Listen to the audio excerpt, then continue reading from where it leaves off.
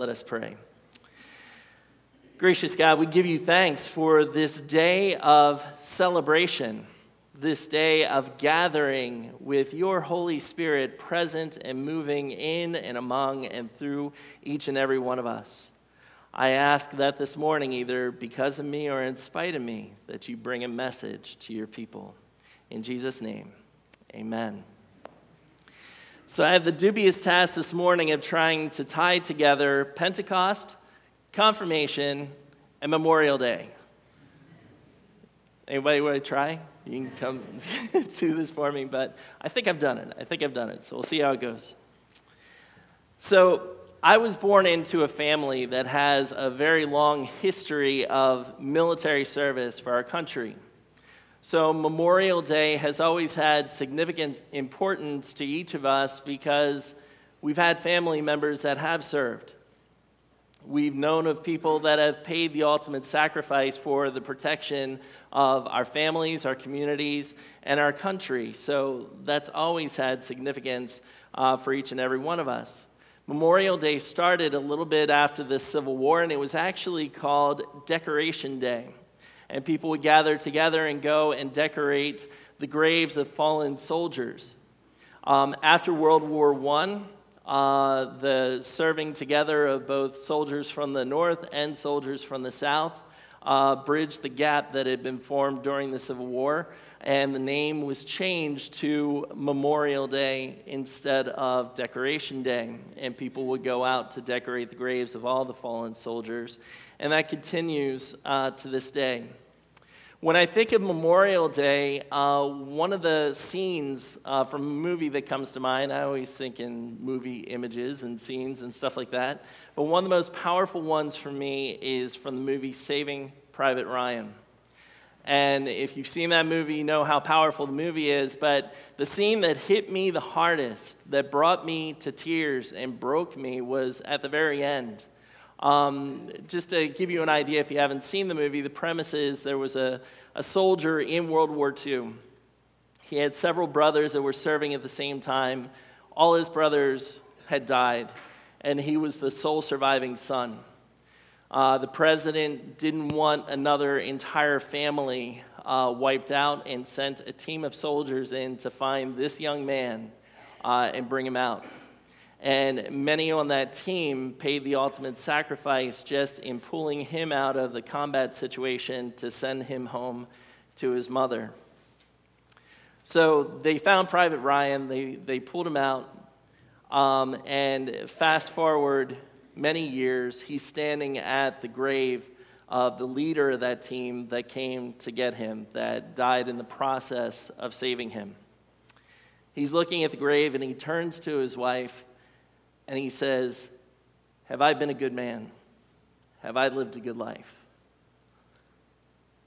In that moment, he was reflecting on the price that had been paid for his life, the sacrifice that had been made for his freedom. And he started to think about it from the standpoint that, how have I paid that back? How have I earned the sacrifice that was made for me? Even talking about it now, I get teary-eyed. It's such a powerful scene. But as I think about my faith also, I remember all that God has done for each and every one of us. For me, God created life. God created everything that we see. And he created his son, Jesus Christ, who went to the cross and paid the ultimate sacrifice there for us as well. And as I was thinking about how do we pay that forward, how do we earn that, how do we recognize what Christ has done, the passage from 2 Peter, a little piece of that spoke to me. And Peter was helping us to understand how we honor that sacrifice that's been made. And listen to these words again. It says, "For this very reason, make every effort to add to your faith goodness, and to goodness knowledge, and to knowledge self-control, and to self-control perseverance, and to perseverance godliness, and to godliness mutual affection, and to mutual affection love. For if you possess these qualities in increasing measure, they will keep you from being ineffective and unproductive in your knowledge of our Lord Jesus Christ. They will keep you from being ineffective and unproductive. When I think about those that have come before me, that have paved the way and made it possible for my freedom, for the abilities that I've been able to have in life, and all of us have been able to have, I do reflect and think, have I been effective? Have I been productive? Have I honored those things that have been done before? And I can imagine the same questions being asked as the man standing at the grave with his wife saying, have I been ineffective? Have I been unproductive? Seeking to know, have I honored what has been done for me? See, in asking these questions and really reflecting upon the fact that who we are and where we are has been paid for with a price, it's important that we remember what Jesus, someone who died in the line of duty, did for us and what he taught us, and trying to be a better person as a result of it. But it's not just about us. It's about how we pay this forward. As Christians, we make disciples for Jesus Christ. One of the ways we intentionally go about making disciples in the church is through confirmation, which is another reason we are gathered here this morning. This year, we as a church have worked and prayed together to nurture the faith of our confirmation class. The result of that effort is the personal faith decision that they have come to proclaim before all of us today. While our prayers and efforts played a part in their decision, ultimately it was through the movement of the Holy Spirit that each of them came to the realization that Jesus Christ is their Lord and Savior. This is the same Holy Spirit that moved through the disciples and crowds on Pentecost. On the confirmation retreat, we discussed how communion actually was like confirmation for the disciples. Jesus gathered together with all his disciples in the upper room because he was about to leave. He knew that he was going to be leaving them, and he was passing the torch along to them. Just as our confirmands have been nurtured and guided along the way, today is the first day of their faith journey because it becomes their own.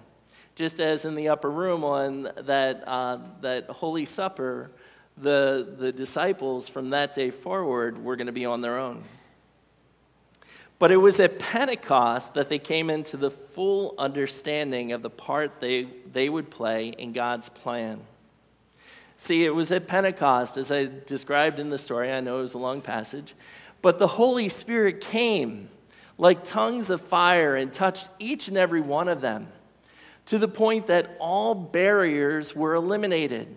There were no language barriers anymore. Everyone was brought into the story. Everyone was welcome. Why? Because the Spirit came into the place. We live in a day and age where sometimes when we talk about religion, there's so much division that takes place and animosity and arguments and everything else. But we look at the story of Pentecost when the Holy Spirit shows up and all that stuff is gone. Everybody is brought in. Everyone is connected and everyone is a part of the conversation and seeking to understand and know more. And then Peter comes in and he shares the sermon that God has laid on his heart. Now, I keep looking at scriptures and I don't see any place where Peter prepared for this sermon. And I would love to have that gift where just God lays it on your heart and you just say it. It would eliminate so much preparation time in advance and everything else. You get more sleep the night before and just lay it on God. What an awesome thing. But Peter preached an amazing sermon and he shared who Jesus Christ was with everyone there. And as a result, 3,000 people that day came to Christ and gave their hearts to God. And that was the birth of the church. That was the birth and the life of the body of Christ taking shape. And I love what it said. Because it's the same thing that is happening with our confirmation class and that should be happening in the life of our church. Listen to the fruit of what happened that day. They devoted themselves to the apostles' teaching and to fellowship, to the breaking of bread and to prayer. Everyone was filled with awe at the many wonders and signs performed by the apostles. All the believers were together and had everything in common. They sold property and possessions to give to anyone who had need. Every day they continued to meet together in the temple courts. They broke bread in their homes and ate together with glad and sincere hearts, praising God and enjoying the favor of all the people. And the Lord added to their numbers daily those who were being saved. See, that moment at Pentecost wasn't a graduation like, okay, checked it off, we're done. It was the start of a new life. And you could see that played out. They gathered together for fellowship. They gathered together for worship. They broke bread together. They continued to care for their community and everything else. Something new had begun in each and every one of their hearts. That's what confirmation is. It's not the end of a process. It's the beginning of a journey. And seeing the fruits of that lived out in our confirmands is going to be a blessing. But the confirmands need to see it lived out in each and every one of us as well. At Pentecost, the body of Christ was born. And today, confirmands, you are born into God's holy family.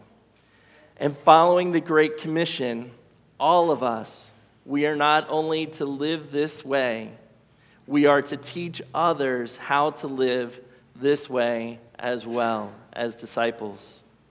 So what we do today through confirmation is allow the Holy Spirit to rest upon you, to give you the opportunity to proclaim your faith, and give you this day as the beginning of the rest of your faith journey together. And one thing I want you to think about, everything that's been shared with you through teaching and everything else throughout this year, and everything all of you gathered today have heard. Listen to this. On the night of Jesus' birth, many wonderful things were shared with Mary concerning Jesus. And Scripture says that she stored all these things up in her heart and she pondered them. I ask you to do the same with all you have learned through confirmation so that you may become God-bearers. During the confirmation retreat, they learned a fun Greek word. It's theotokos. Theotokos. And what that means is God-bearer, someone who bears God. This was the name given to Mary. She was known as Theotokos. So they learned a fun Greek word. It'll be cool. They could share it in parties, stuff like that. But more importantly, it's a reminder that as a Christian, as a disciple, they become God-bearers just as all of us are God-bearers. And I ask that as God-bearers, that you pass on what you have learned to others so that they too may be blessed. So I'm going to try and sum it all up. See how it goes. Today we remember the servicemen and women who paid the ultimate price for our freedom. We also remember that Jesus Christ in the line of duty paid the ultimate sacrifice for our lives. But through the Holy Spirit, death did not have the final victory. On Pentecost, the same Holy Spirit gave birth to the body of Christ and sent the church to make disciples for Christ. Today, that same Spirit is at work in us as we bless and welcome these confirmands born into the family of God. Amen? Amen.